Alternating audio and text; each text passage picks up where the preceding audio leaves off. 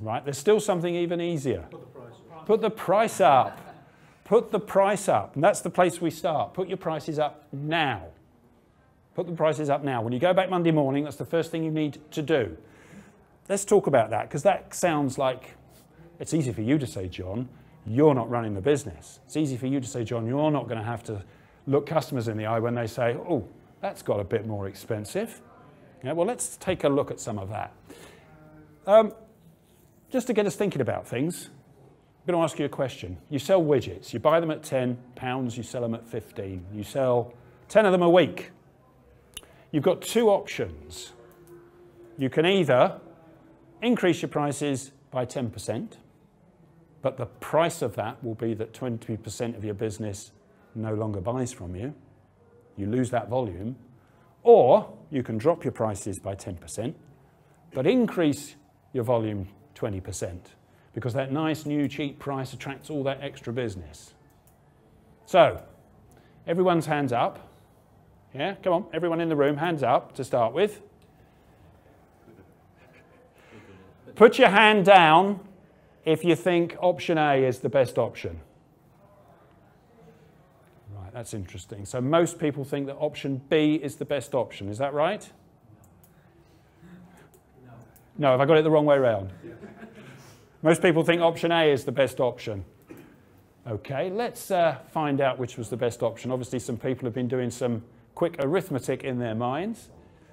Our as is, you know all the data, what we buy them for, how many we sell, but the important lines on there are how much money we take, how much our goods have cost, and therefore how much profit we've got left.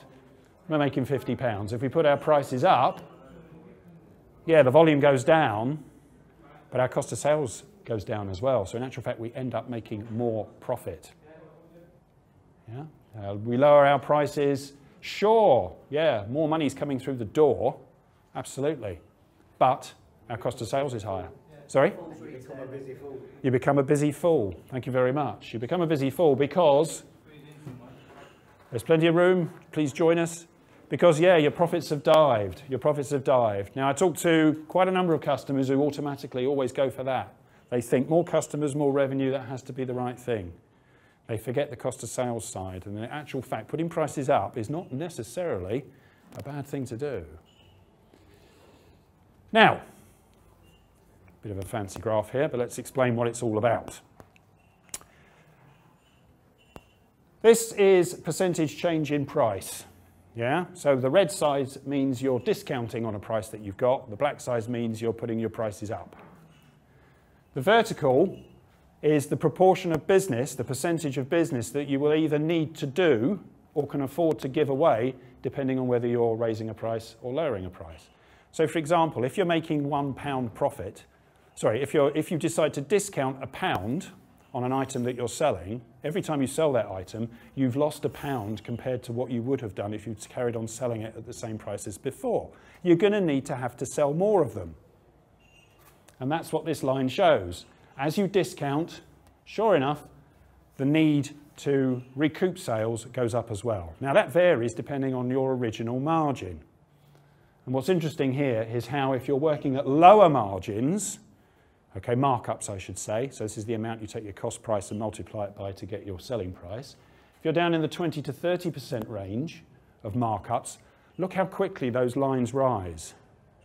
Look how much sales volume you quickly need to add on to your sales the moment you start selling less than you reasonably could do. So the example I gave, a 10% discount, you need to sell 43% more units to make the same level of profit as you were before you applied the discount. Nearly half as much again. What apparently was a simple, I'll just knock 10% off in price to secure the business, has lumbered you with a huge sales task. Yeah? There's also another way of looking at that. Let's say you're selling the same product as another guy or a girl at a different part of town. Yeah, exactly the same product, and you think, I know, I'm going to be a shrewd cookie on this. I'm going to sell a little bit less than they do because I'll attract the business. Hold on a minute. How much faster are you going to have to run to make the same amount of money as they are? A lot faster. Yeah? To make the same profit, assuming the volumes, you're going to have to sell 43% more units to make the same level of profit as your competitor. So when you see people around you dropping their price, don't think, oh God, I've got to drop mine too. Think, hang on a minute, yeah, I'm not playing that game. They're going to have to run a hell of a lot faster to keep up with me because they're giving away all that profit. If you look at it the other way, yeah, if I increase my prices 10% on the margin for the widgets example, I could afford to lose 23% of my business, 23% of my volume, before raising my price became a bad idea. Yeah? Is that likely? Now, I can't tell you if it's going to happen or not. Only you know whether it's likely or not because you know your customers and how sensitive they are to pricing and all the rest of it. But I'd say it was probably quite a large number and would certainly put it in the balance. And one of the good things about this kind of chart, this kind of diagram, is it takes away the emotion. Yeah? I can't possibly put my prices up. Customers will be scared away by the fact that they are. Well, yeah, sure, some might be, but will it be that many? Now, the only thing to do when selling products is to sell them as low as I reasonably can. Well, hang on a minute. Look how much harder you're having to work to make the same level of profit. Sell at what the market will bear, not at what you think. Sell at what the market will bear. So that's how raising prices doesn't necessarily affect your business as you may think, although many people in the room seem to have got the right message, which is great.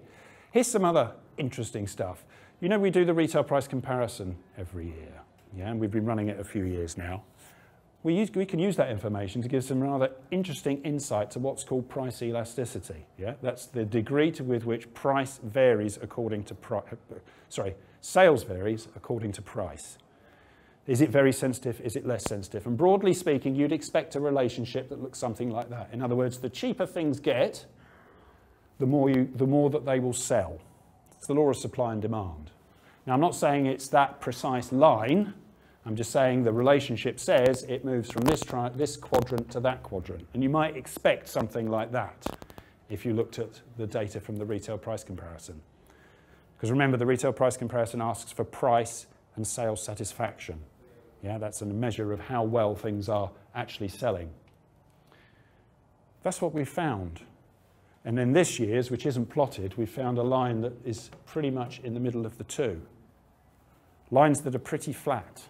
In other words, the elasticity, the price elasticity of the products and services that you generally sell is flat. Change the price and it doesn't do much to how much you will sell. Yeah? That doesn't mean you can't double it. Don't look at doubling it or trebling it. Yeah? We're talking about fairly small differences, and I would say probably in the order of, say, 10 to 15%, yeah, is pretty flat. So in other words, if you discount, it's going to have no impact on increased volume at all. We know already that it's going to have an effect on losing money. Well, now we know from a market perspective what customers will bear, because this is information about how well things sell at different prices. We know from a market perspective, going cheap doesn't work. And indeed, when we also look at overall sales satisfaction and price performance for different customers. Some of our most unhappy customers, according to the retail price comparison, are the ones that are consistently selling the lowest. Comes as no surprise, yeah? They're not getting any extra volume, and all they're doing is making their life extremely hard for themselves. This also says the opposite. Put up your prices, and the market will be incredibly resilient. Now again, don't double, don't treble. We're talking about the 5, 10%, maybe 15% at the maximum. But your pricing is pretty resilient. So, a lot of stuff there about why you can put prices up. Yeah? A lot of information that says it's not going to affect your business like you may think. And the market information that says customers may not respond like you'd expect them to. They're likely not to. That's why you can put prices up. Now, I'm going to talk about why you must start putting prices up, which is a different angle. So, in every buying decision, a customer is asking the same question. Yeah? What I'm about to pay for, or is what I'm about to pay for, worth what I'm going to be giving up in order to get it? Now, this isn't a conscious question necessarily, But it's an equation, it's a question that's going on in people's minds. If you think about it, yeah? I can come to you and I can buy an ink, for the sake of argument, for £15. Or I can go to another store that's just over the road and buy the same for 10. Identical product, £5 price difference, yeah? I weigh up the inconvenience, the price. We've even got the service level and the type of person selling behind the counter. There's no difference there, let's say. And I'll say, in actual fact, I'll probably go over the road and buy it, yeah? Or I could choose to go online and buy it even cheaper. But the price is, of course, on that, I will have to get it the next day or possibly even later, depending on the deal I go for, yeah? I can choose to buy the ink from you, or, well, there's no other shop for 10 miles. But if I went to that shop, I could buy it for 10 or 12 pounds. Is the inconvenience worth that journey to me?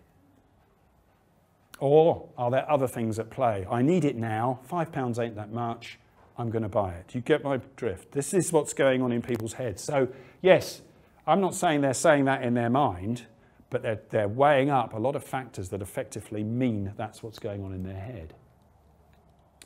Worth, as I've kind of started talking about, is a mix of three things. Perceived value.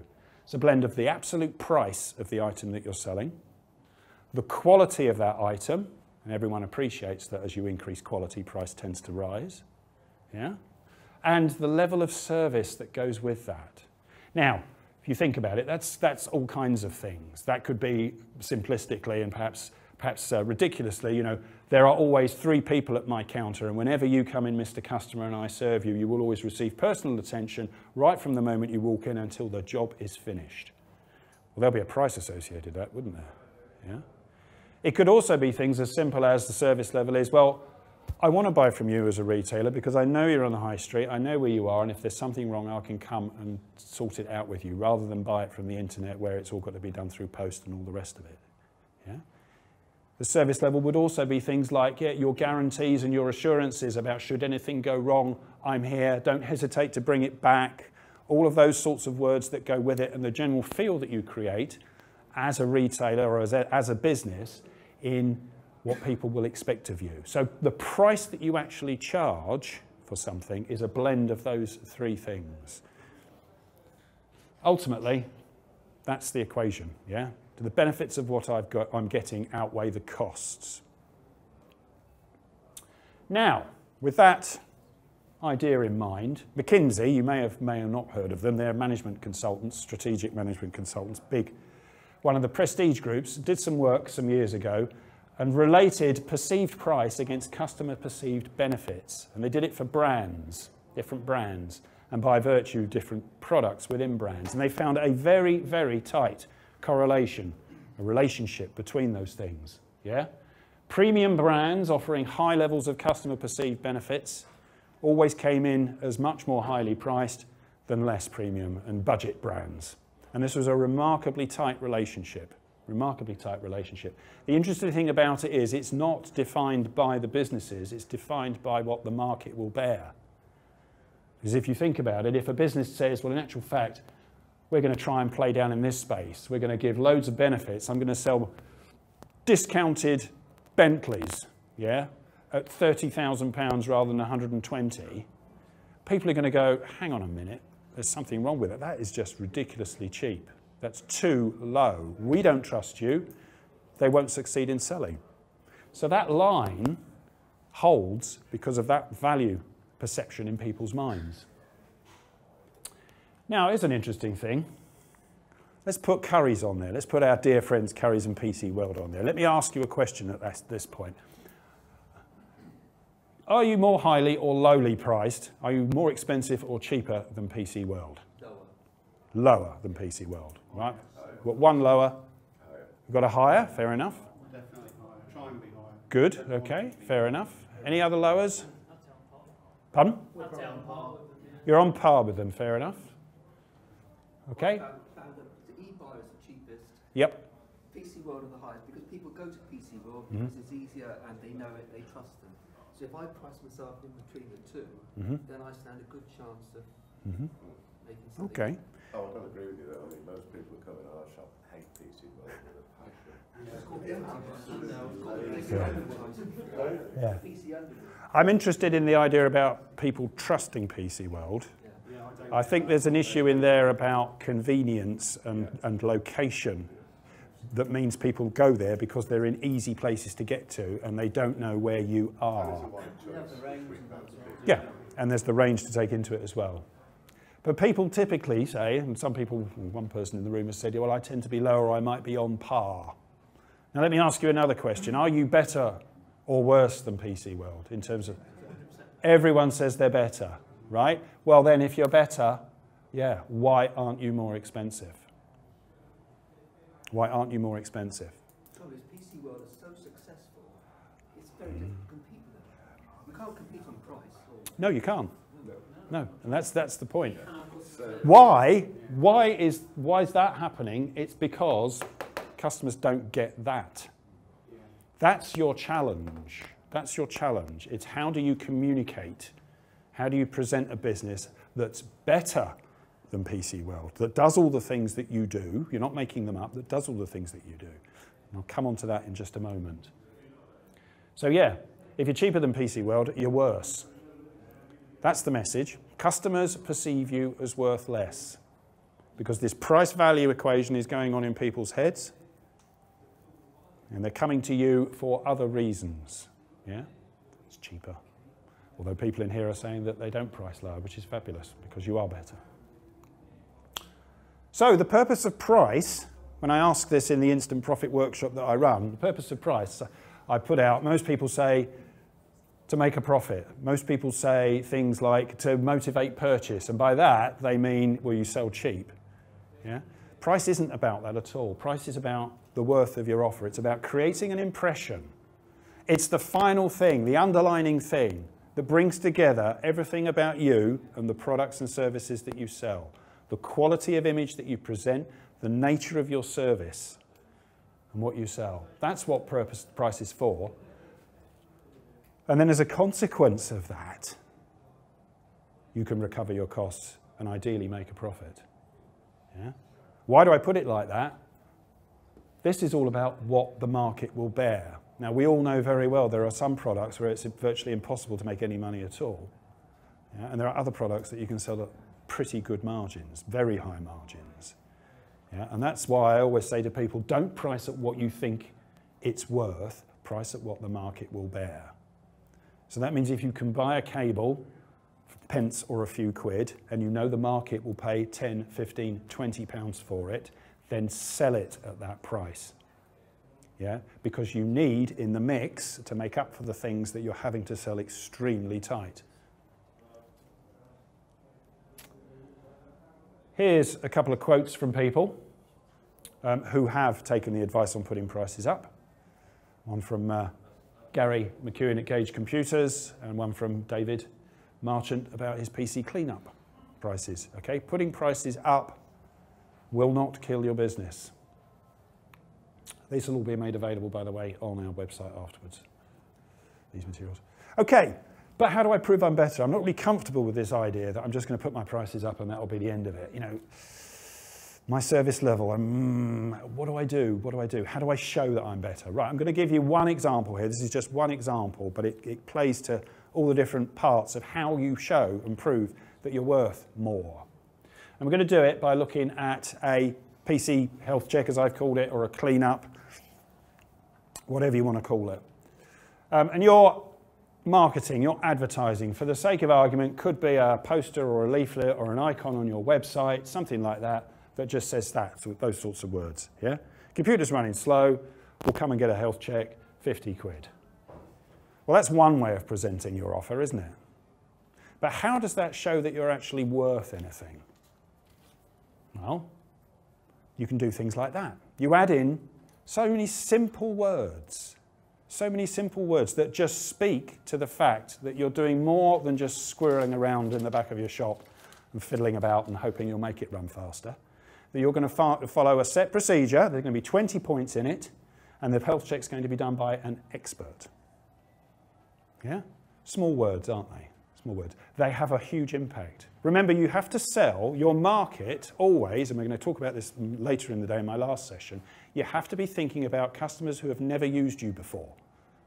Completely new people to your business, and how you would get inside their head and help them understand, yeah, in actual fact, Jim seems a pretty good guy. Seems to know his stuff. I like his style. I seem to be able to trust him.